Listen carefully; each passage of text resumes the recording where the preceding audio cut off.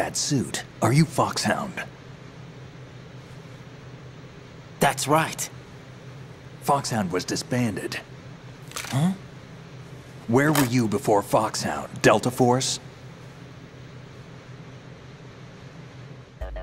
I was part of the Army's Force 21 trials. Force 21? That's about tactical IT deployment, right?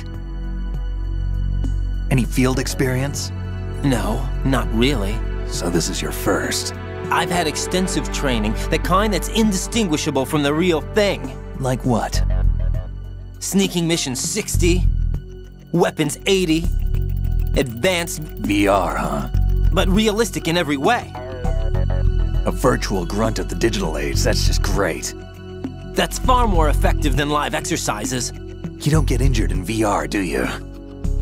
Every year a few soldiers die in field exercises. There's pain sensation in VR and even a sense of reality and urgency. The only difference is it isn't actually happening. That's the way they want you to think, to remove you from the fear that goes with battle situations. War is a video game. What better way to raise the ultimate soldier?